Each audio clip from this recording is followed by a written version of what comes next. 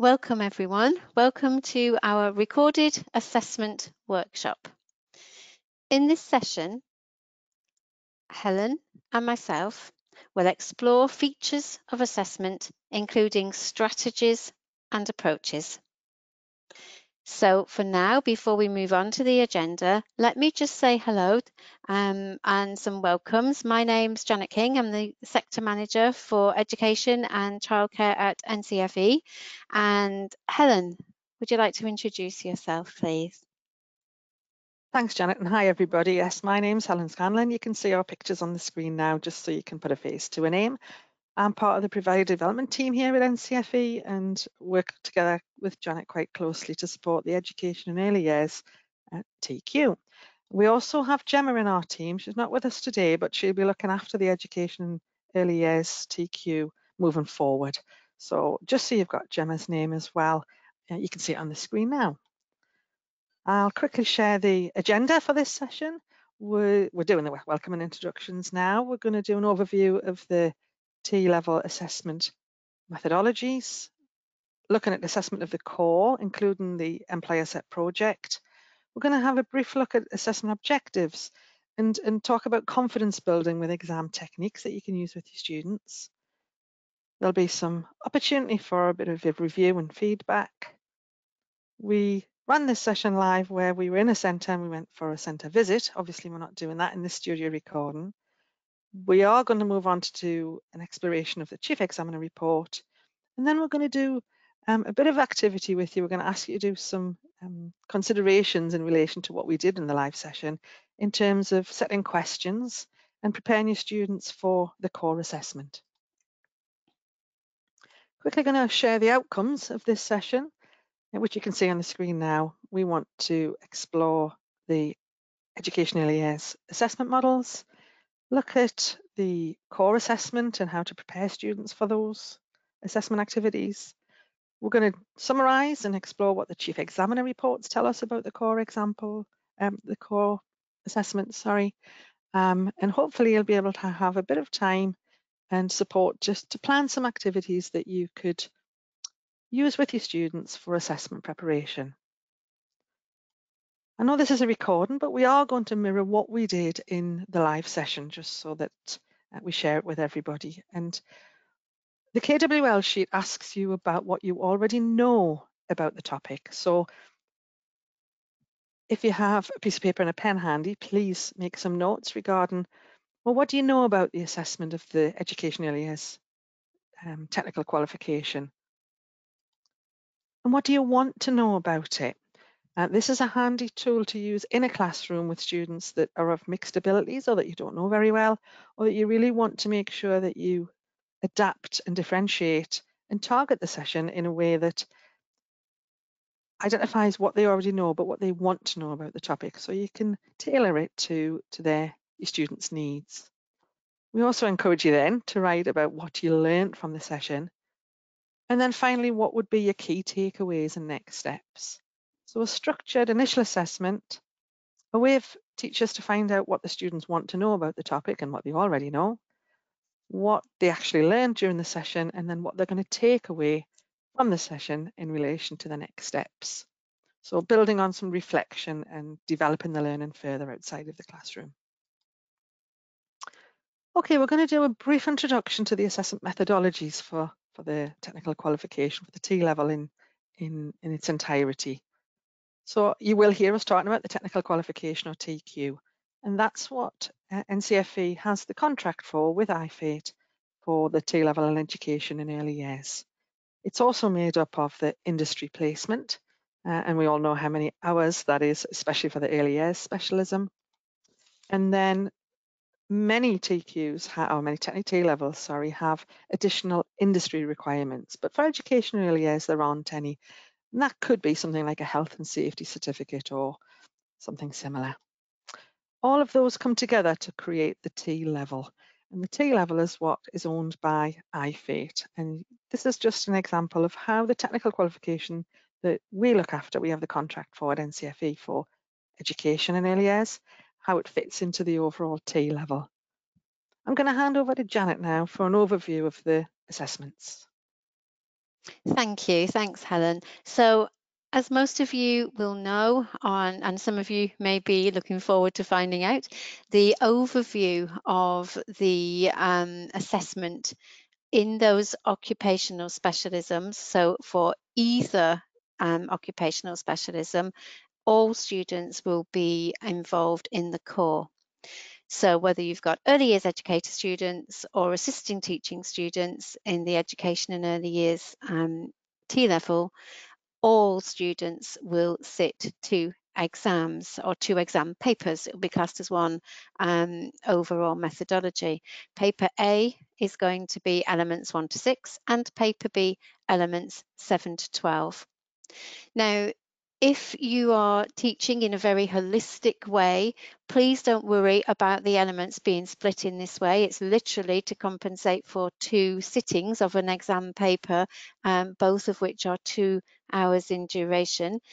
All of those questions are going to benefit from a holistic approach to answering them, but it gives an idea of where the emphasis might be in terms of preparing your students. But that holistic approach and how answers can be responded to and approached is very much holistic to the whole of that core year. So the 12 elements there. As well as doing that, and most people, the delivery of this and when you sit for those examinations is very much down to you and how you want to plan for that. And we'll look at that as this session unfolds. But the employer set project is also something that is typically taken at the end of that first year, at the end of that core 12 element teaching sessions. And the students will choose from a themed scenario, a project that is focused on assisting teaching or one that is focused on early years educator. And from that, we are thinking employer set project is something that's actually validated by the employers. So the scenario or the case study that the students will be basing their responses around is something that's been seen by either those working in classroom, working as a teacher, a teaching assistant, alternatively by those working in the early years setting, to make sure that the papers are validated, they're as up to date and as realistic as possible. Now, in reality, the students will have done some placement across education and early years, but the emphasis here is on the application of knowledge to a given situation. So I would say arguably that placement always helps technical vocational students to make sense of what they're learning about. I think it helps us all in any situation. But if a student has done limited time in their assisting teaching, for example, or indeed early years educator placements, then they should still be able to join in with their employer set project from the same starting point, because this is an application of the knowledge that they have been learning about in their core. So the occupational specialisms also have assessment involved in them. And so assignment 1, which is for both early years educator and assisting teaching, there'll be 3. And the difference there that will jump out at you straight away is that in assignment 2 for the early years, they will have a part 1 as well as part 2. And that is aligned to the early years educator competency criteria, those DFE EYE criteria. And for the assisting teaching, they will just have their structured observations as part of their second year. Thank you, Helen. So if we look at this, we can see quite clearly on this next slide how the build of what those assessments might look like. So let's take a look at this. So the teaching and learning is going to be happening between September of that first year. We're thinking first year first, that makes sense. And they're going to be teaching right through until the end of April. So that gives you an idea of planning, of how you're going to make sure that you've got the coverage. And then there are two windows here that you can see for the results that are coming in from those exams and employer set projects. Now, the industry placement, I think it's fair to say that in education and early years, the industry placement is going on all the way through.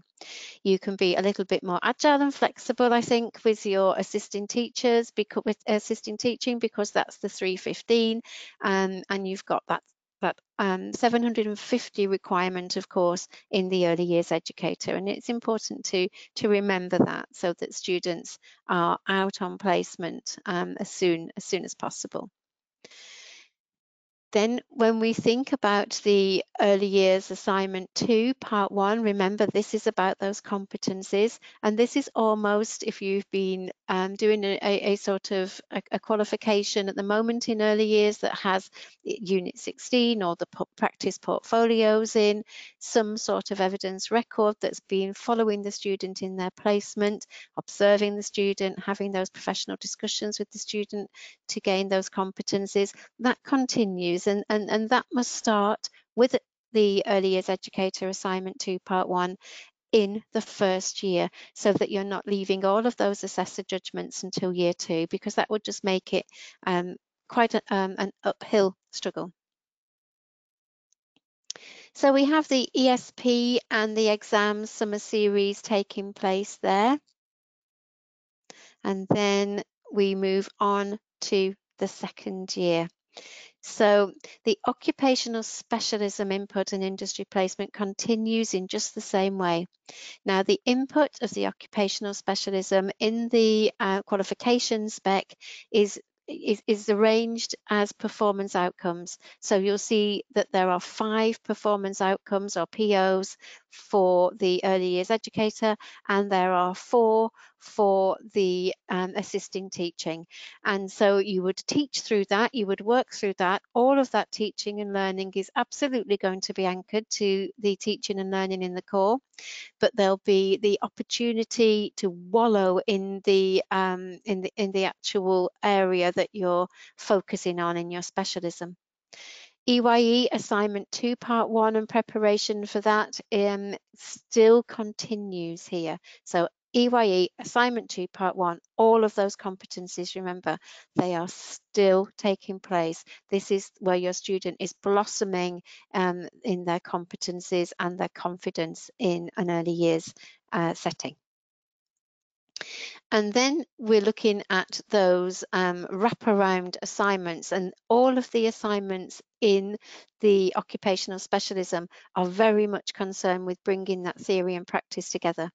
So assignment 1, assignment 2 part 2 in the early years, which are the 3 structured observations, and then the assignment 3 for the early years students is taking place here in this time scale.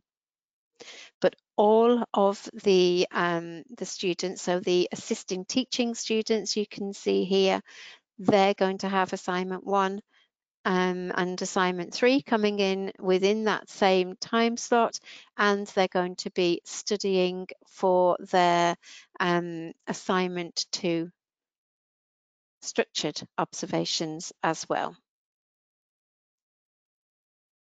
And you can see there how the results and how the series, the autumn series and the summer series, where you've got these windows of opportunity to be able to enter your students. This is all at your discretion when you choose to do so. But obviously, if you leave any of the first year, what I would say, the core exams and the employer set project, if you leave any aspects of those into the second year, then the opportunities for resits, etc., are minimized. Okay. So let's think about the structure of these exams. So there are 2 parts. We've looked at that. They are split into a paper A and paper B, but they must in any series be sat together. It is one paper, and it's the duration of time really that's split this into 2 halves. So we have 2 parts of one paper, paper A, paper B. They're sat close together in time duration within the key date schedule, and you'll be able to look at that and see when those timings are for each entry. Elements 1 to 6 are tested quite logically in a section A, in part A, paper A, and 7 to 12 in paper B. But as I said, there will always be that opportunity to look wider at the core within any answer response that the student gives. There are 3 different types of questioning, different types of questions, and these are split here really into multiple choice. So those sorts of questions that are looking at those assessment objectives that test and challenge the recall. We're looking at things that are very factual, true, false. One answer is going to be the answer that's correct, and the others are detractors and so on. Then we have short answer questions, and these are the types of questions that are really engaging with assessment objective 2. So that just literally means we're going a little bit deeper than the definition of something. We're looking now into building on that definition and maybe describing or explaining something, and those tend to be the verb commands that those types of questions begin with. And then we have the more involved extended questions. And these are looking for a student to, again, those building blocks of assessment 1, where we're sort of identifying, defining, and making a claim on something. We're then going into the explaining or describing of something, and we're then maybe evaluating, analysing, we're making comparisons, we're discussing and considering the question, and so we're adding a little bit more detail, and that's how the student will be approaching those extended type of answers. So this is going to show us how the papers are actually arranged. So each paper is split into 4 sections, A, B, C, and D. And so it will clearly say section A and what section A is concerned with in terms of the element. It will then give you the indication of marks, how many marks are available for each question, and they are absolutely relatable to the assessment objectives and therefore the type of question that the students will be answering. Remember to remind the students about the QWC, the quality of written communication, and how those extra additional marks can be gained. So each paper will assess how the students have achieved the following assessment objectives. And this is the assessment objective 1. Demonstrate knowledge and understanding of context, concepts, theories, and principles in education and childcare. So we're making the right decisions. We're answering the question with the right sorts of information and context. Applying that knowledge and understanding. So we're beginning to explain it. We're rationalizing, we're reasoning. Concepts, theories, principles in education and childcare to different situations and contexts, showing an application of that knowledge and understanding. So do we know it? Assessment objective 1. Can we apply it to a range of contexts?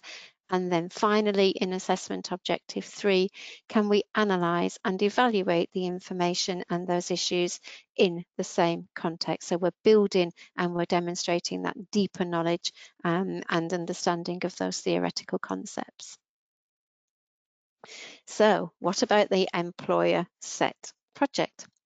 Well, the employer set project, again, covers all of those 12 core elements. So it is set by NCFE and it's going to be validated by employers. And we very much stress that doing mocks or practicing using all the different types of tasks and approaches to the employer set project will really, really support your students as they become more familiar, and we'll explore what we mean by those different types of assessment methods as we go through the session. So let's explore this ESP. And I want to say thank you at this stage to Helen, because Helen's put together this great Mythbuster, and it's quite an interesting one. So let's test ourselves here. So the ESP is completed at the industry placement. True or false? What do we think? NCFE provide feedback on all the ESP tasks. So you need to make sure that you are very familiar with the requirements of the ESP tasks and what any roles and responsibilities you may have. The evidence for each student must be uploaded to the NCFE portal.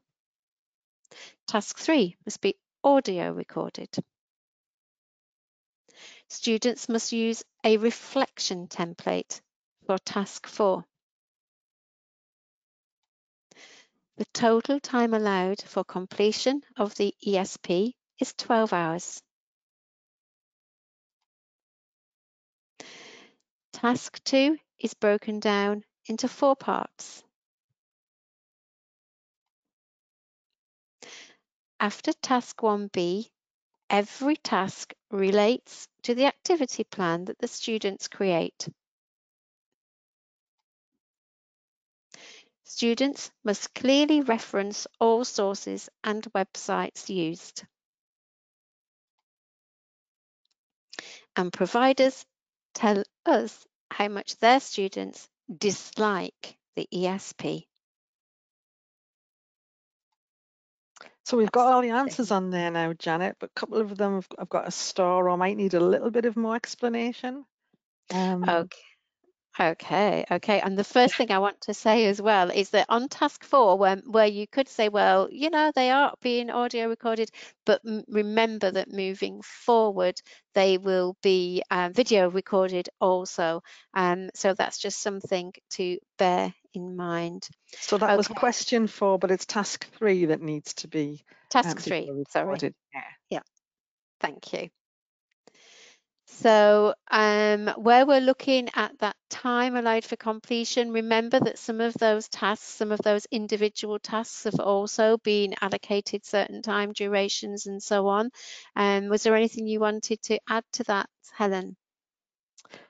Not so much the time. There are very clear guidelines about which task has allocated time, but some of them don't have allocated time. So it's true that they do. They have 12 hours in total, but there are additional tasks that don't have timings. So that's why that's true with a little asterisk there.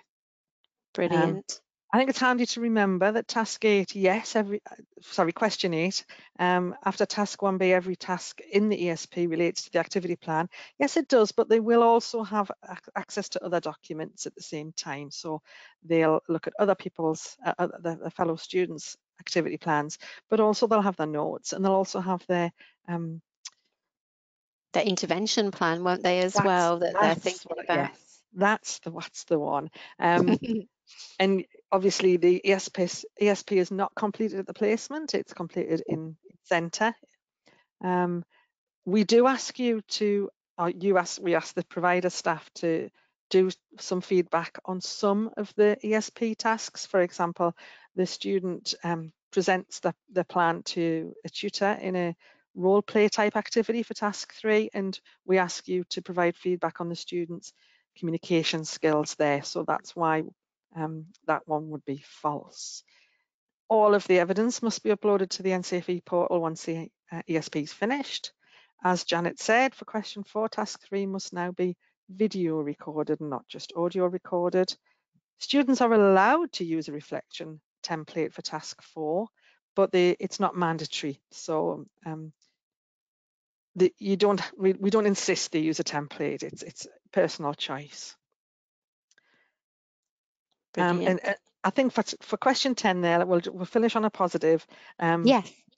Every provider tell us how much their students enjoy doing the ESP. They like it. They feel it is a nice project where they can apply all that knowledge and understanding that they've been learning in the core to a real life example, if you like, of a task that would be carried out in the industry. Would you agree with that, Janet? Absolutely. I've got to say, hand on heart, when I was looking at it and you put yourself in the shoes of a young learner, and I thought there's a lot going on here. But actually, the students have applied themselves in a very strong way, and the outcome of that in their results is definitely showing to date. So, yeah, I would absolutely echo what you said. So, what's the purpose of the ESP then? Why do we need an employer set project? The reasoning behind this is that we want to make sure that students are learning, but they're learning in such a way that they're carrying on and taking forward a competency-based approach. So yes, we need all of that knowledge, but we need all of that knowledge to be able to apply that in an occupation. So whether that's as a teaching assistant or whether that is as an early years educator, this is about gaining those skills and improving those skills all the way through from the very beginning of the assessment process towards that occupational application. So as I said before, students who haven't set foot in placement will not be or should not be disadvantaged because it's an application of knowledge of what they're learning in the core in a given situation. However, we all know that technical vocational students really blossom from their experience, and early years students in particular will need to have started their placement and assignment 2 part 1 and get that running as soon as they can, probably within that first term even of starting the T level. So the idea of this and the purpose of this is all about bringing together that theory to be able to apply that knowledge and understanding in any given context. Okay, I'm going to talk us through the actual tasks of the ESP now in task by task or step by step approach. There are pre-release material which is made available to providers before the start of the live window, and it's, as you can see on the screen now, it's 3 weeks before the window opens. There is some pre-release research that the students will carry out. When the live window does become open, the project brief and some information, more information about the project and the child or young person that's involved in it is released, and the students use their research that they've carried out already, the project brief, and their knowledge and understanding that they've gained in the core to create an early support or intervention plan. And as you can see, there are 3 hours of supervised time designated to that first task. Once they've done that, they'll create an activity plan based on their early support or intervention plan, and the project brief and the research and the core knowledge and understanding, and they will create a plan for a child or young person related to this brief. Once they've done that, they're going to present their plan to their peers. They're going to be in small groups of 3 to 5, which you as providers will form. You put the groups together, and there is a pro forma that they'll fill in, which is about preparing for that peer discussion. So in their little group, they're going to be sharing their plans with each other. You're going to be sharing the plans, and they're going to prepare for a discussion about them. That preparation plan form that they've completed, they can get it submitted to yourselves for some feedback and some guidance, and then they will be able to use that feedback and guidance to prepare and develop the plan a bit more if need be. They then actually take part in a group discussion. The timings are estimated here. It's about 5 minutes to present their plan to their peers, and then 4 minutes to answer questions from each of their peers in the group. Every student must present their plan to their group. Every student must answer questions about their plan, and every student in the group must ask every other student a question. So it's quite important that centre staff know that this is happening and ensure that everybody can participate and that everybody in the group isn't going to ask exactly the same question, for example, so that they have a meaningful peer discussion about the plans that they've created. And then once they've done that, they'll reflect on that discussion and the feedback that they got off their peers, and they will update their plan. And if they get any feedback that they don't use because they have a justification about why they're not going to do something, that's just as important to reflect on, because it'll help them to carry out those reflections, but also do analysis and evaluation. So it's really encouraging the students to think about what they've done, why they've done it, what their peers have suggested that they do to develop it further, and why they've taken ideas on board or not, depending on the individual circumstances. We then move on to task 3. They're then going to prepare for a professional discussion, and that'll be with a teacher or a tutor who knows the subject area very well. So it could very well be yourselves if you're their tutors, but they're going to prepare for this presentation to their teacher. Now, we kind of call this a role play activity. The teacher takes on the persona of a manager or a supervisor in a work context. They're not the teacher anymore. They role play the part of a manager or senior member of staff. They then, as Janet said earlier, and we're talking about the quiz there, this is a recorded discussion. It's a video recorded discussion where they have 15 minutes, where we recommend 5 minutes to present the plan to the tutor in this role play activity. And then there's a 10-minute question and answer section where the teacher will be provided with some questions to standardize the question process. And they are able, however, to adapt those questions if the students don't understand and if they ask for them to be rephrased. But tutors are not allowed to share those questions in advance of task 3. So please always refer to the tutor guidance and the qualification specific instructions for all of the regulations on the conduct of this. It's recommended that the students do a PowerPoint presentation or something similar. It shows their digital skills, because we haven't mentioned them yet, but English, maths and digital skills are also involved and included in the assessment of the TQ. So a short 5-minute presentation to yourself as the tutor is recommended. And we're also asked if students can use cue cards. The advice from the examiners is that they don't use cue cards. They might have prompt cards, very brief, so long as they're not reading directly or verbatim from some notes or from cards. It should be a more free-flowing discussion, because that's what would happen in the industry.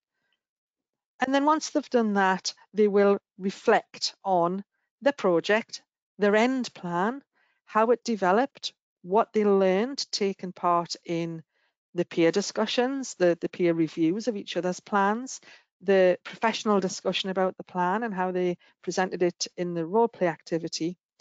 We'll come back to this later, but we would recommend that it's not just a list of what they did. It's a reflection on the quality of what they did, how they learned and developed during the tasks, why they made the changes and developments to the plans that they did, and what they're going to learn and use going forwards in the future. Janet, have I missed anything about the ESP?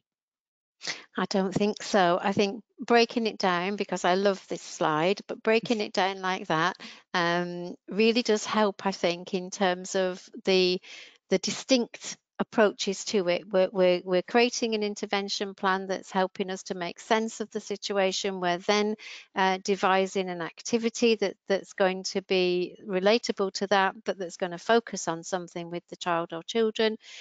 We're then looking at how we put that together and share it with others. We're then reflecting on that, and we're taking part in a discussion with our tutors before reflecting on the whole thing. So I think once we get our head around the actual purpose and the flow of the different components, all becomes clear, and I think that slide really helps to do that. Thanks, Helen. So on this slide, you can see a range of the different materials that are available, and those additional materials that are available. So there's there's examples of things. We've been told that there's so much on the website, and there is. So it's knowing where to go and where to look for things. So we just wanted to bring this to your attention, that there are some examples. There are some things that you can look at there that will show you a grade A, grade C, and a grade E. So top, middle, bottom, if you like, for the sake of ease, for the employer set project there, one for the early years educator and one for assisting teaching. So if you look at those, if you find those, you've got a link there that will help you, but they're in the support materials section. You sometimes these things are hard to find, especially when we're busy. So you would look in the support materials, and then you would look to find some exemplar employer set project materials, and they're there for both EYE and assisting teaching. And of course, they're useful for yourselves, but you can also show them to your students and use them in ESP prep activities as well if you want. Fantastic.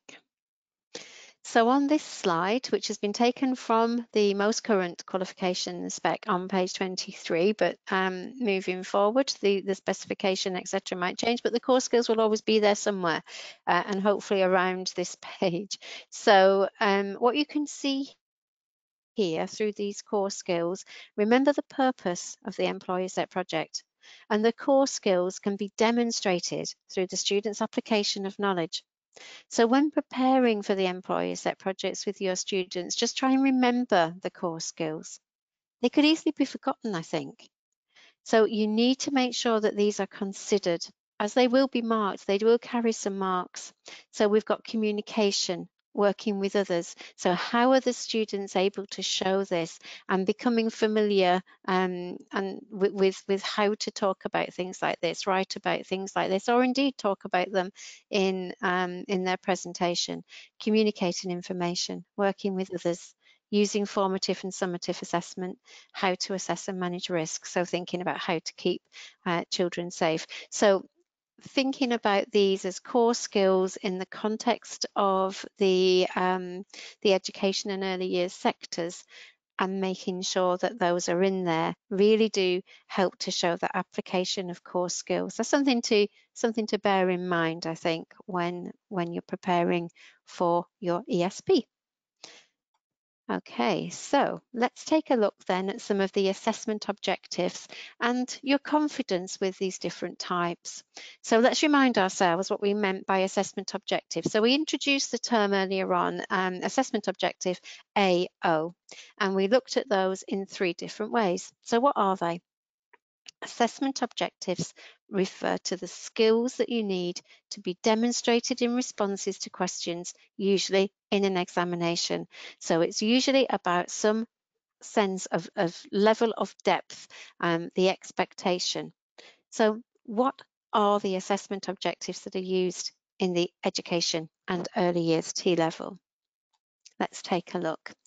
So we've talked about AO1, assessment objective 1, 2, and 3, and how these build in the types of questions that might be aligned to them. So remember that assessment objective 1, that's looking at that sort of the shallow depth, if you like, of understanding. You're demonstrating your knowledge and understanding, and that's usually seen in a multiple choice question, for example, and it'll be relatable to the marks assigned to it. When you're thinking about being able to apply that knowledge, we're usually thinking about explaining or describing something. We're applying the knowledge and we're giving it some reasoning, and that is something that's applicable to assessment objective 2, and it's usually a short answer type question. When we think about assessment objective 3, we're thinking about those deeper understanding, the students who can analyse, who can evaluate in terms of the question and what's being asked. And so sometimes they're giving a demonstration of wider knowledge, and they're able to consider and discuss with some introduction of analysis and evaluation there as well. But students should always think about approaching the questions in a similar way, perhaps, that allows for that build from 1 2 and 3, rather than look at assessment 3 and feel that they don't know how to unpick it, for example. So when we were doing this live, we were looking at the command verbs, weren't we, Helen, and thinking, how would one assessment objective be seen through the types of verbs that we might use in a question? Absolutely. So have a look. So a summary of that then, to unpick the questions and the type of command verbs can be seen on the table now. So you've got the example command verbs on that right-hand column, and you've got those AOs in the left-hand column that Janet's been talking about, and then an overview of which would typically be the multiple choice questions where they have to choose, identify, indicate, etc. The short written answer, they're going to be applying, comparing, describing, all words that Janet was saying earlier. And then for AO3, you've got those reflection skills, the analysis, assessment and evaluate. And those are your higher mark questions. So encouraging your students to really pull apart why things happen the way they do or don't happen the way they don't. It's really important to make that come to life, and instead of just saying this is the fact, it's this is the fact. Why is this the fact? How does this impact on practice? What would you do with that piece of information in that context or scenario? Janet, I'm going to let you talk about this next one, linked to Bloom's Yeah. taxonomy. Yeah, absolutely. So again, you can see on this hierarchy and the way that students might apply and build and develop their knowledge from the recall, the remembering, the being able to say, oh, yep, that's associated with legislation, and I'm going to say that it's the Childcare Act 2006. They're remembering a fact, they're remembering something and recalling it. They're bringing it as we move through this taxonomy here, and as we move through this understanding and level of understanding to the assessment objective 2, we're doing that, we're building from that, but we're showing that understanding through an application. We might give examples, we might be able to refer to something that we've worked on in class. We might be able to think about something that we've thought about and experienced in our placement experience. So all of these things come into play. And we're beginning to explain what it is we remember, what it is we recall, what it is we understand through that application. Now, obviously, as the student gains their study skills, and most questions, I've got to say, will be around that AO2, because that is where, the typical level 3 student, for the want of a better description, is going to be. They're going to be recalling something and they're going to be applying something. But a lot of students will also begin to analyse. They'll also begin to evaluate. They'll create their own ideas. They'll be able to draw conclusions from their work. And this is how that sort of hierarchy and moving up and down the Bloom's taxonomy. And I say moving up and down because students will feel more confident with different areas of their study than others. And just as anybody would feel more confident in certain subject areas at assessment objective 1 or 2, some students will feel very confident in certain aspects and may put themselves or demonstrate AO3, and so overall, when the questions are marked, the student will get a fair aggregation of their overall holistic achievement. So if we think about just reminding ourselves here of what those elements are. So we've talked about paper A and paper B being divided into 2 papers with different sections, 4 sections in each paper being 2 hours in duration. They're going to be sat in a very sort of close together window, but not on the same day, for example, but just reminding ourselves of what those elements are. And of course, when you're thinking about these questions, when you're preparing, then also remembering to try and consider how in past papers, for example, the assessment objectives have been demonstrated and how they've been shown. And you can see that greater weighting there in that AO2 on the right-hand side in that second table. So that's a really good way of being able to think about what's an assessment objective one, what type of question, what type of verb command. We've looked at all of that as we've been going through the session today. What's assessment objective 2, what's assessment objective 3, and what type of questions. And then you can see there that equal weighting on the way that it's put together and aggregated at the end of the 4 hours in total.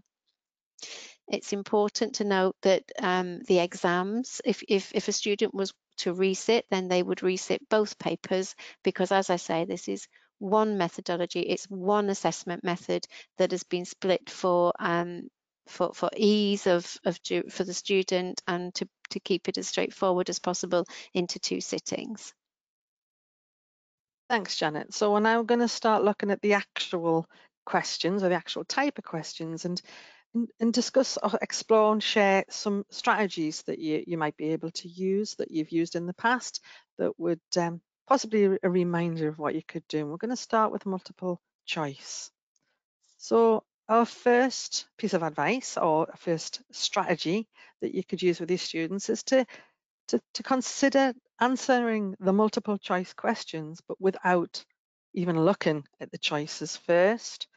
This should help the students think a bit more deeply about it beforehand, and we're just going to quickly demonstrate what we mean here with an example question. So we've got an example question on the screen now. We'd like you to think about it. It's generic, it's not linked to the qualification at all, but we'd like you to think, okay, there's the question. Where might I go with that? What might I think it be? Think about it without any options yet. It's a recall question. Once you've got the answers, or once you've got your choices, you could then use the process of elimination. So we're going to show the choices in a second, but if you've had to think about it without the choices first, do you have an idea? What's your thoughts? But then once we give you the answers, let's use the process of elimination. So there's the question along with its 4 choices. We've got a Queen, popular, very popular song. We've got a Christmassy song, which was very popular too. We've got a Cliff Richard hit called Summer Holiday. I think we can eliminate that one straight away. Then we've got a children's favourite, Bob the Builder, Can We Fix It?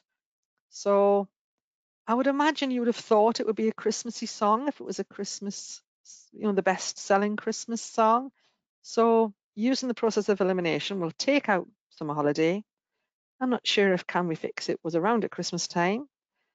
Bohemian Rhapsody might have been around at Christmas time, but it might have been re-released, I'm not sure. But to me now, thinking about it without the answers, I thought, probably a Christmas song. So yes, we can confirm that as of today, the best-selling UK Christmas song is Do They Know It's Christmas? So, just pulling apart the thought processes you can go through without looking at the answers first, covering up those answers and not sharing them, not looking at them until you've really thought the question through. It does make you think about it a bit more deeply. Obviously, sample questions are really useful, but using sample questions with students in a way that doesn't just ask them what's the right answer, it's okay, then why are those not the right answer? Why are the detractors there? Why might it be the right answer? And having those conversations with them to build their understanding of how to eliminate answers effectively as well. So it might be something that very simply comes to the mind really quickly, but if it doesn't, having those sample questions to really talk to them about and get them to think more deeply about it and what strategies they can use to actually make an informed choice. Something that I've seen with an Ofsted inspector before is students writing their own questions for each other to answer. So finishing off a unit or a module or an element in this case, and then the teacher asking the students to write some multiple choice questions with the correct answer obviously happen to be one of the choices, but also get them to think about what the incorrect answers are and why they are. Put them into the position of the exam paper writer, so it builds their confidence in their ability to be able to answer them themselves. And then there's obviously lots of generic advice in relation to revision of each of the 12 elements. They know they're going to be tested on elements 1 to 6 in paper A, so focusing on elements 1 to 6, and maybe it's RAG rating the different elements so that they can pick apart, well, what do I not know much about? What do I need to focus my revision on so that I feel more empowered when it comes to the actual question? So there's lots of things you can do with a multiple choice question that is not simply answering it. There's a question, answer it, it's done in 5 to 10 seconds. However, there's a lot of things we can do in terms of teaching and learning to prepare the students effectively to actually answer a multiple choice question. It's not just a guess. Unless you run out of time, you can talk about timing, time management during the exam. If you're not sure, if you come across a question, you've thought it through and you're not sure, move on and come back to it, because you know what humans are like. We might think a bit further and a bit deeper into something, and then something will make sense. Oh, I can go back to that multiple choice one now. I've just remembered because of a later question what the answer is. So those are some multiple choice questions. I'll talk through the short answer questions now, and then I'll ask Janet to talk through the extended answer questions. So some of the advice includes that the students should focus their answer in 1 or 2 or 3 to 4 sentences. It's a short answer. The clue is in the title. It's not a big piece of writing. And we've got to remember what they are showing in their answer. They're demonstrating the knowledge and understanding of something. So to help with that, they could take note of the keywords, phrases, terms that are in the question to make them focus on what it is. And pulling out what the keywords are is an activity that you can help them with as teachers in their revision activities. Phrase the answers so that they rephrase the questions. So it does help the student. This is an English strategy where they can pick out the keywords for the question and use them to formulate their answer, and it'll help them to stay focused on what the essential terms are and turn those into statements. We really encourage them to practice checking for accuracy and meaning.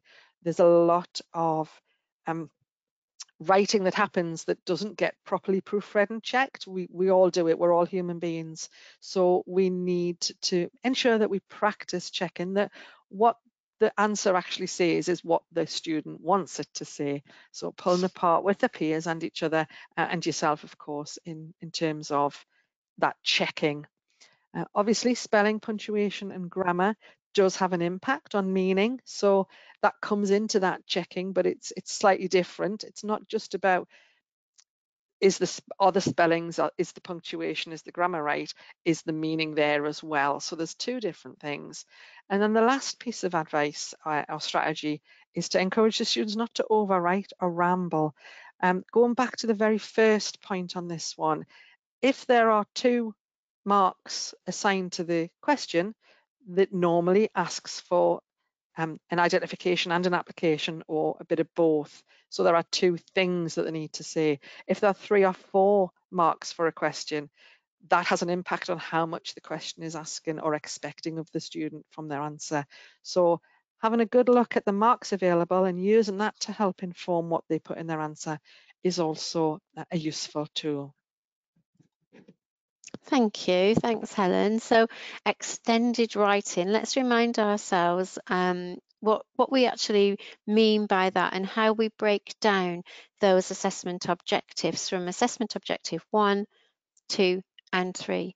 So what are the students doing in this type of response? What are they looking for? Remember, they're making sense. They're beginning to analyse and evaluate the information. They are starting, remember how we looked at that AO1 and that build up to AO3. There is absolutely strength in beginning with that assessment objective 1, thinking about identifying something, maybe starting with a bit of a list, maybe starting with some definition. That's fine. And then being able to perhaps, thinking about the wording of the question as the basis. If we don't know where to start, let's think about defining something in the context of what the question is asking us, and then thinking about, okay, have I described anything in there I can describe meaning, giving meaning to that context, any examples I can think of, and then thinking wider about maybe comparing, showing some beginnings of analysis, evaluating, let's think about the what ifs and so on, so that we can actually begin to attempt to take it a little bit further and to draw conclusions from it. Remember at the stretch there of Bloom's taxonomy. So we're still explaining, we're still describing, we're still identifying, and we are able to do that as we go through. So actually, literally using that as a technique, using those building blocks or that process as a technique to be able to work our way through those different assessment objectives from number 1 right through to number 3, and remembering, of course, the importance of those core skills and also the quality of the written communication. Remember, I think there was around 12 marks for that. So if you've got the time, if the student has the time, proofreading, looking at the meaning. Have they meant what they've said? Is that what the question's asking for? What about the fullness and the richness of that answer? Is there anything else that the student could pop in there? And of course, giving attention to any spelling and grammar errors that they may have identified as they do that proofreading. So what about the key challenges and the common mistakes? Okay, so let's work our way through these. So consider and predict. Okay, let's think. What have we got on our list here, Helen? Let's take a look at some of these things. So you can think about this when you're working with your students, encouraging students to use technical language correctly. And these are things that are going to be in both exams. So we're considering, is this part of an exam? Is this part of the ESP, or is it both? And in this case, we're encouraging students to use that professional language in the correct context, whether it's the exam or whether it's the ESP. Clear handwriting and structure.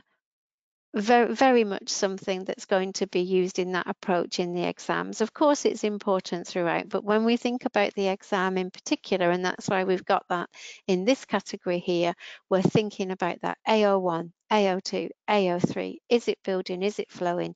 Is it following that format to be able to gain and maximize the points available to the student? Applying theory to practice effectively and appropriately. This is absolutely key to any technical vocational qualification, isn't it? So being able to show the competency, to demonstrate that competency, and to do so through the way that you write, whether that's through examples from your placement experience, or whether that's putting that into the context of the given scenario in the ESP here, for example. Using age-appropriate responses, absolutely. And we've said both here because you've got to remind the student to read that question and to make sure they're reading that. They're reading it slowly, they're reading it carefully, and they're remembering to keep going back to think, oh, okay, they wanted 2 examples of an activity for physical development. Oh, but I've given something that actually is not the appropriate, not at the appropriate stage for the age that they've asked for. So things like that.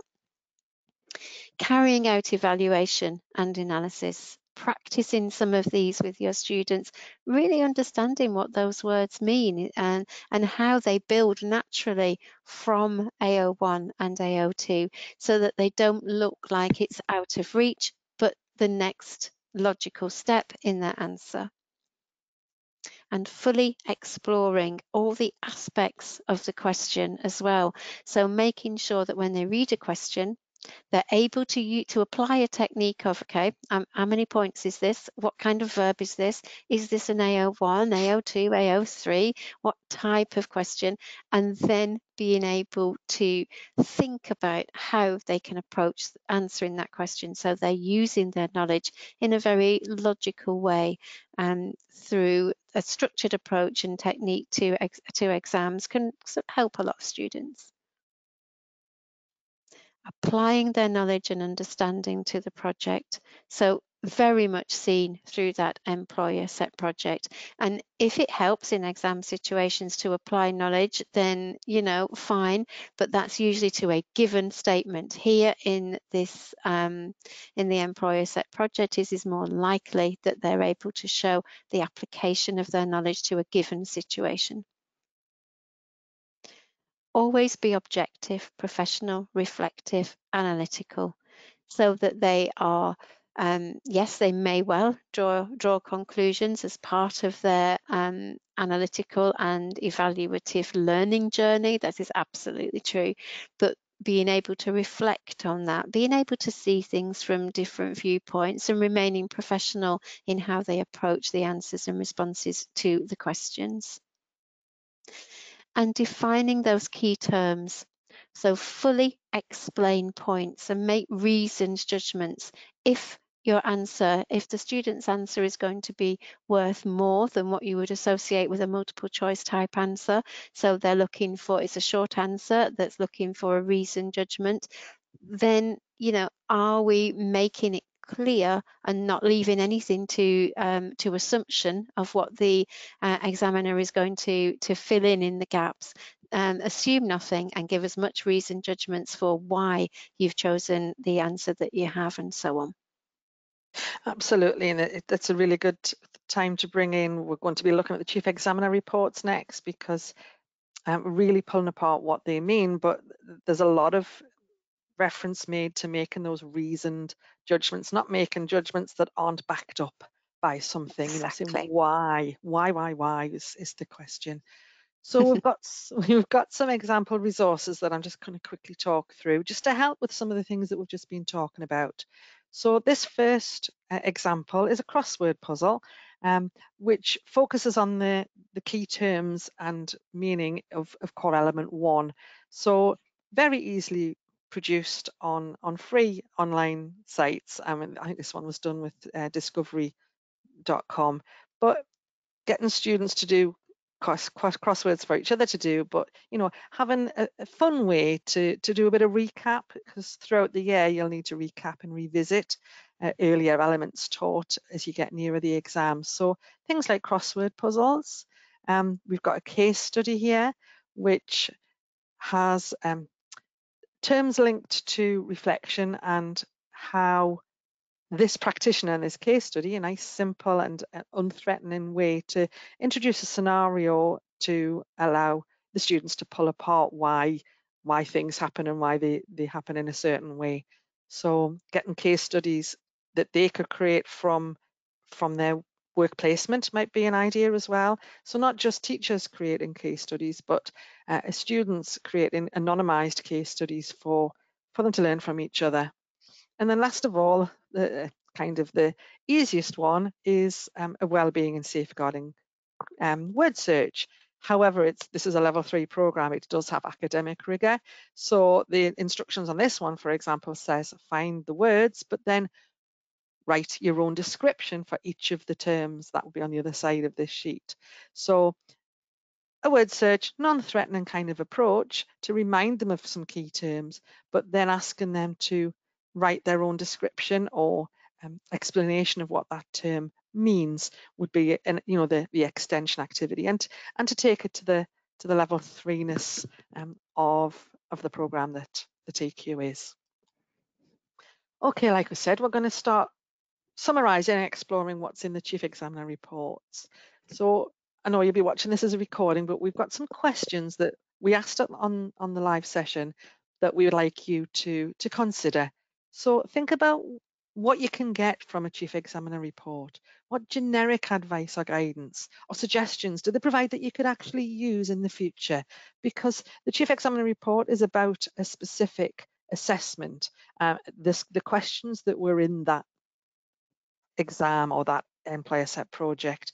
So how can we pick out from these reports some generic pointers or guidance that we can help to share with the students and prepare them for the assessments they're going to do? How can you use the information from the Chief Examiner reports to support your students and help them with the preparedness for them? we said at the time, what can you find in them that relates to what Janet and I have said already? We've based a lot of this session on what's in the Chief Examiner report so that you can benefit from hearing about it from multiple professionals who have got that objective view but have some subject knowledge that we can apply to it. And you can use the information to individualise your student support and revision activities and preparation activities for the core assessments. There are key messages and there are commonalities which you'll see if you were to have a look at the report, and we'll show you which one it actually relates to. And then how does the content of the reports relate to the assessment objectives? And then how can you use that as teachers? How can the students use it in your own assessment, feedback, feed forward, etc., to develop their readiness?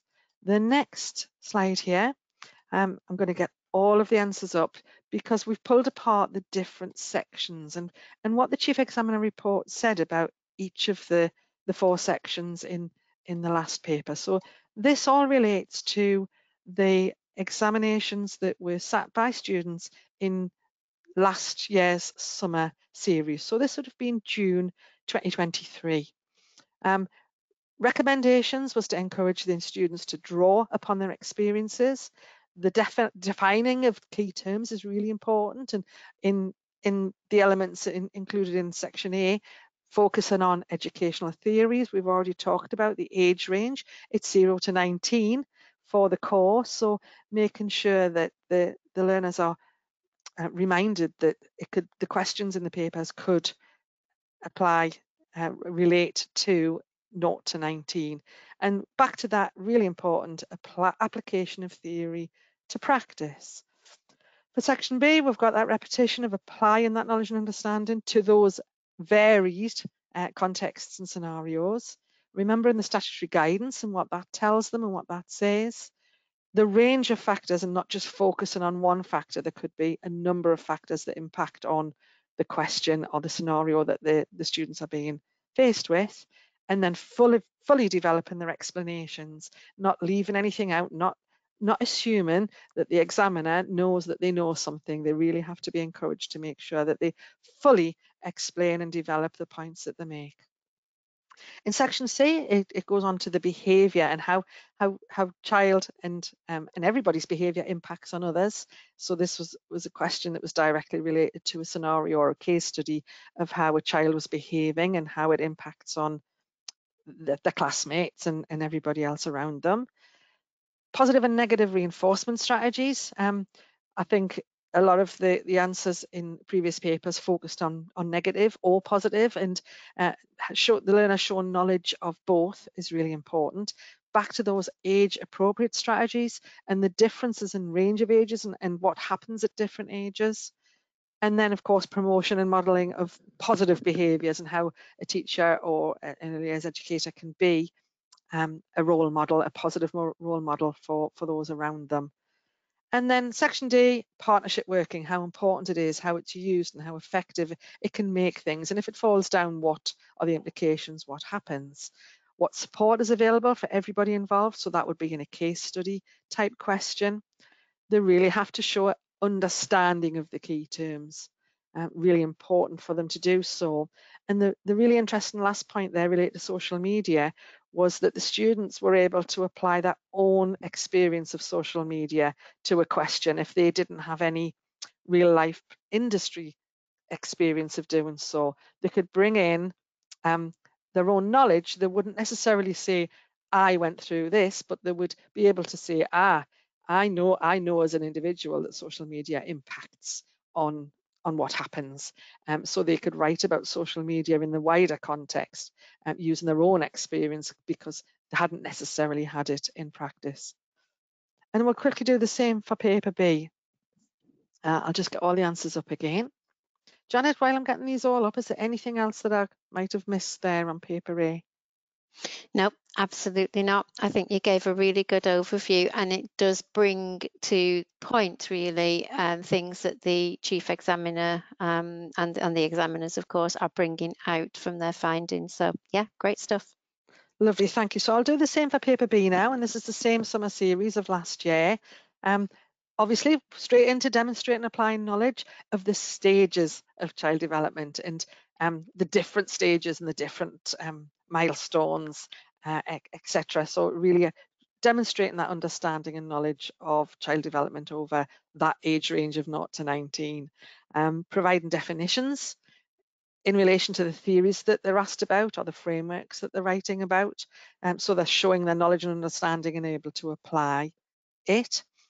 Understanding of expected milestones again, strategies, and making those reasoned judgments. We keep going back to this term, and it's a term that we see a lot in the Chief Examiner's reports. It's backing up the points that the students are making with something. Why? It's getting back to that why.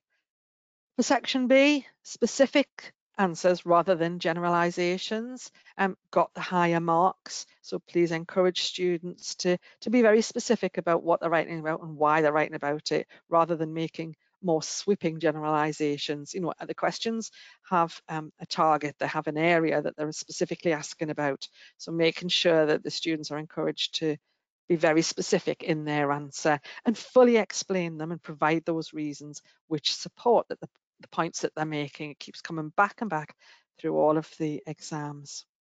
For section C, they acknowledge a very general positive attitude towards inclusion and how different types of discrimination take place, and there was a strength and depth in students' ability to do that in last year's papers.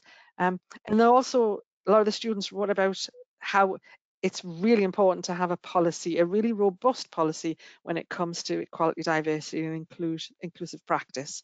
So those were strengths. So please continue to encourage your students to develop the knowledge and understanding and applying it when it comes to the elements covered in section C. Then for section D, there was an acknowledgement of positivity and sensitivity demonstrated by the students, and that understanding of accessibility and the requirements of EDI. The students had some very insightful responses about specific support roles that was in a given case study again. Although there was some confusion over wording related to the resources that they were writing about or the strategies that we're writing about. So as I say, this is very much based on last year's exam, but there are some generic pointers and some important points that you could take forward to help students in the future as well. I'm going to hand back over to Janet now for the ESP Chief Examiner Report summary. Thanks, Helen. Okay, so let's take a look at this. So students achieving those higher marks were able to apply their knowledge and understanding to the assessment criteria. Okay, so how are they doing that? Let's have a look at the ways that they are being able to do that. The more detail, the better. So they're applying that knowledge and understanding in detail. Quality over quantity. We know this, so it's about what's being said, what's being explained. Is it relevant? Is it in context? Is it taking the conversation further? Is it building from assessment objective 1, 2 and 3? Are we able to draw from examples from industry? And they did, as we've said all the way through, that importance and the significance of placement and being able to see things in context is so important in technical education. The importance of each student's evidence being labelled, saved and uploaded to the portal in the correct way. So simple things like that are really helping to make things more straightforward overall, really. And so they stress the importance of that. So not necessarily from a marks point of view, but from that straightforward logistics point of view. Students should take into account all of the information available to them. So thinking wider, thinking what's this about, what's this scenario asking, and what's applicable to that from what I've learned across those 12 elements, and really thinking about that. Demonstrating knowledge and understanding of theory underpinning completion of the task, while also considering how theory impacts on practice. So bringing in element 2 in this case and being able to show that and remembering those core skills, of course, of being able to make those links and how they make those links in context to the scenario. The most effective plans clearly addressed the child or the young person's holistic development and support needs. So whilst there is a focus, we're thinking about, did we mention the child's interests? Have we built around that? How is that also going to impact holistically for that child or group of children? And students should remember we've talked about the core skills, but there's also those competencies. So elements of maths from any interpretation of data and so on, the way that things are presented in the digital skills, and all the way through we talk about that qualification, the quality of written communication. And also, of course, that can be seen during that presentation, but also through that checking of spelling and so on. So being encouraged to revise and redraft their plan based on peer feedback. You remember that second layer on Helen's slide that talked about how they're going to be discussing their activity plan with their peers and giving feedback and receiving feedback on their own activity plan, and then being able to revise their activity plan based on that feedback, and making clear links to how they've been able to use that feedback to inform them and to move things forward. Taking part in a discussion, not only to present their plan, but not using cue cards. I think Helen mentioned this earlier about not being too reliant on things. We're moving a discussion forward. You're going to be so supportive in that manner, and being able to have a professional discussion as if we were in an early year setting or in a classroom, and we're thinking about why did you plan that? What did you have in mind for that particular child? And you can use the questions that are there at your discretion to be able to support that student and to move the discussion forward with them. So reflective accounts and not lists of task activities. So thinking about how they approach the question, what is being asked for, or how do we approach it? So the fullness of how they approach those questions.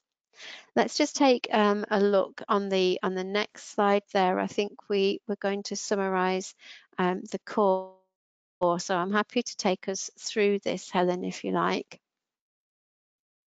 So exploring a sample answer. So we've got an example here that will help, and you'll be able to do this, and you in your own time really, and think about this. But what we did when we were looking at this live is people were working in small groups and networking, weren't they, Helen? And thinking about, here's the question. Can we pick out how it's about raising your confidence now when you're thinking about making those professional judgments in terms of your mock paper or a classroom formative based approach and preparation through a mock paper or something like that, or just in normal classroom activities.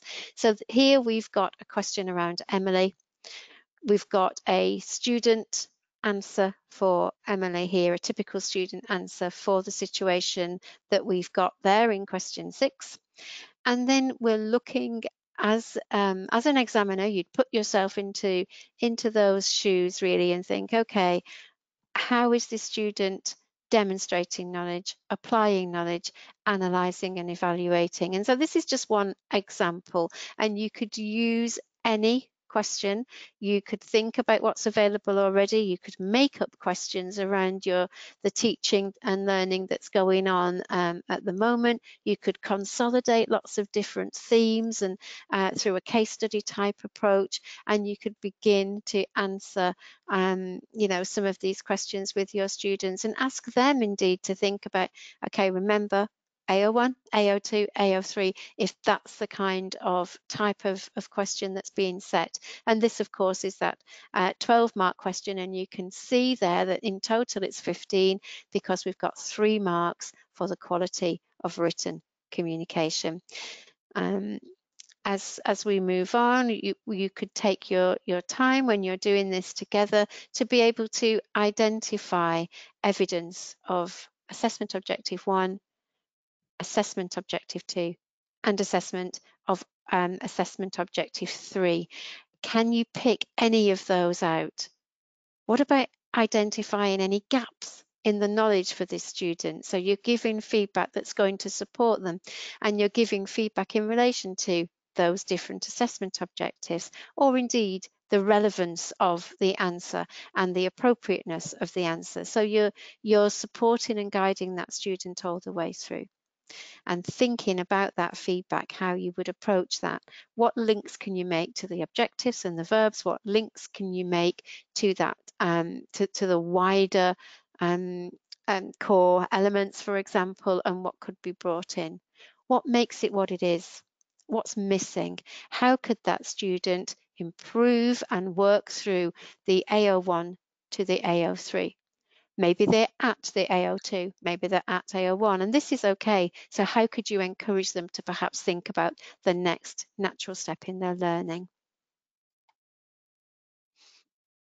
And this can be, it's expressed through this, the band descriptors here. And you could use this to help you. So this is going to help you to sort of say, okay, this was a question around evaluation. If somebody is going to be stuck around that assessment objective 1, their evaluation is probably going to be quite limited in its effectiveness and relevance. So it's going to pick up some marks, however, if the knowledge and understanding of how this could be applied is it might well be minimal, but it's there. So it's at assessment objective 1, for example. We're defining something rather than being able to take it to the next step. So you've got that range, which is always why it's important that a student attempts this and maybe works their way through that structure. I think on one of the slides it says analysis, evaluation, have a go. So I think if the student gets used to those building blocks, they will find that they're having a go quite incidentally. And without going through these bands, we'll let you read those in your own time, but you can see that that takes you all the way up to the marks, the 12 marks there at the top.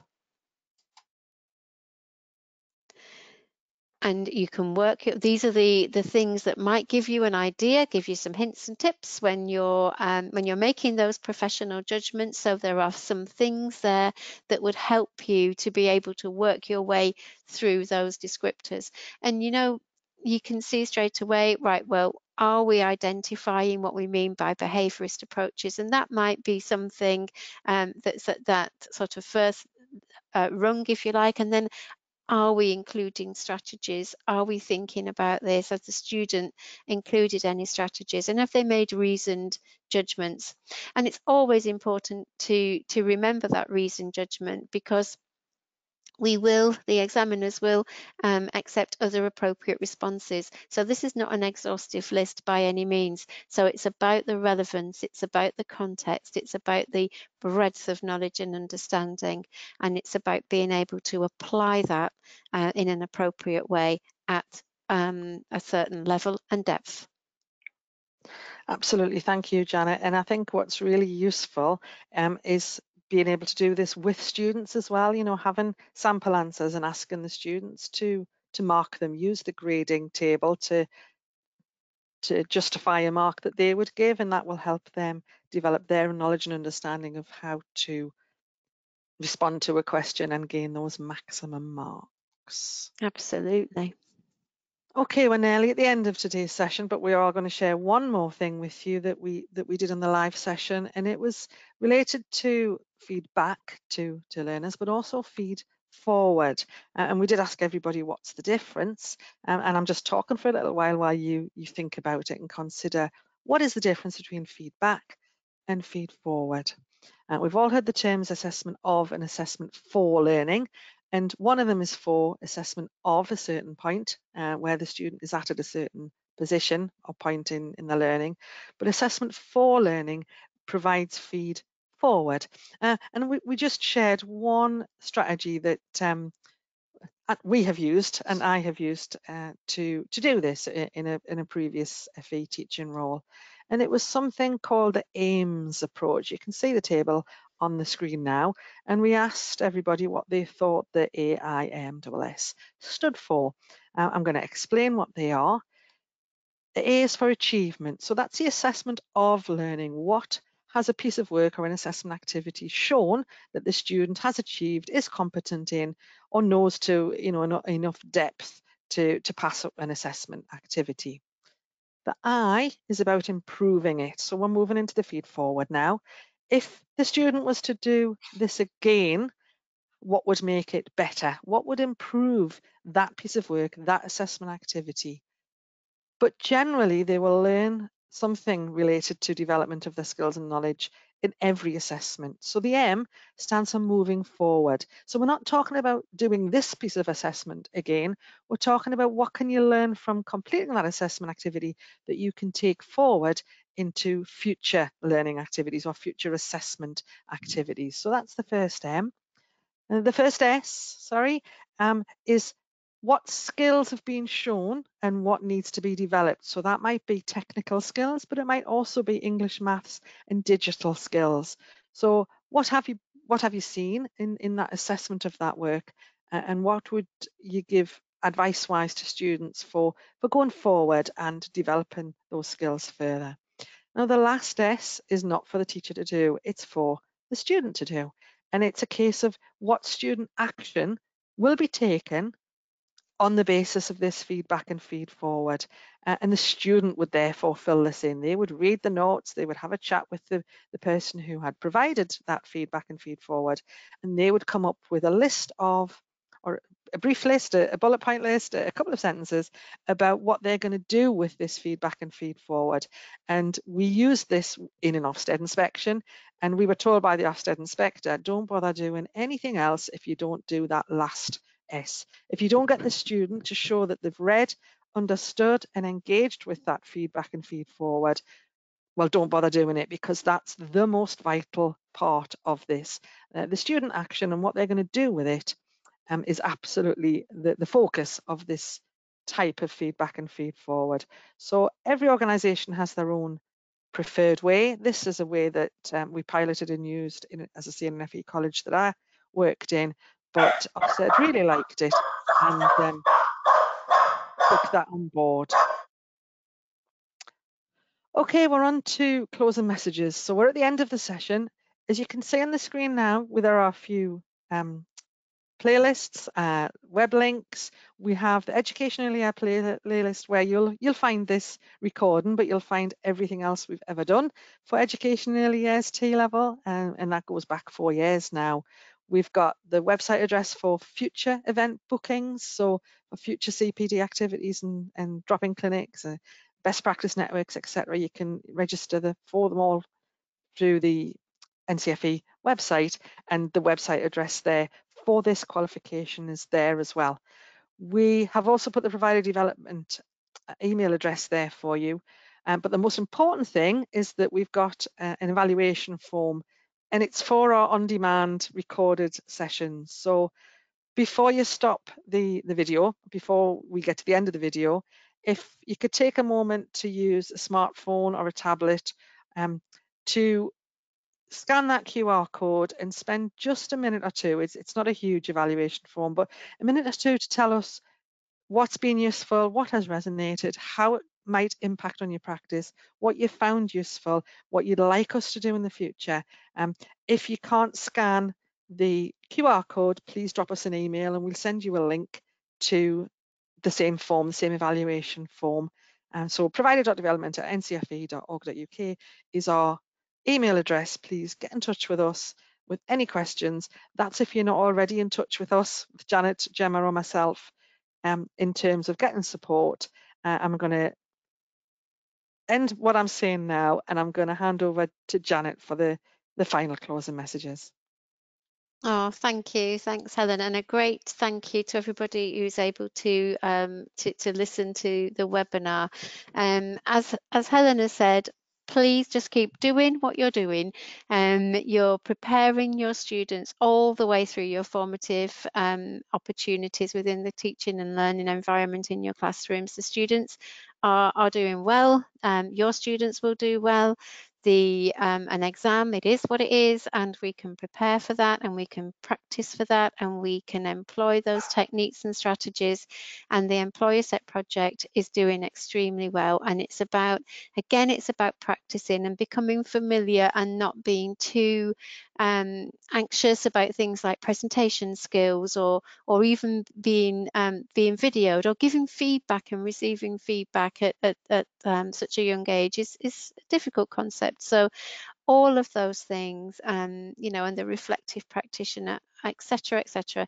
This is about, you know, what a level 3, I always say this, don't I, Helen? You know what a level 3 student looks and feels like. Yeah. Yeah, and it's absolutely what we're doing here. So this is a professional qualification taught by professional experts, and students, as they always have in education in early years, will continue to thrive because of that. So thank you for all your time today in this session. Thanks, Helen. Thanks a lot, everybody. Stay well, stay being wonderful, and keep the T-level in education as successful as it has been by doing what you're doing and applying your skills and knowledge. Okay, thank you. Thank you.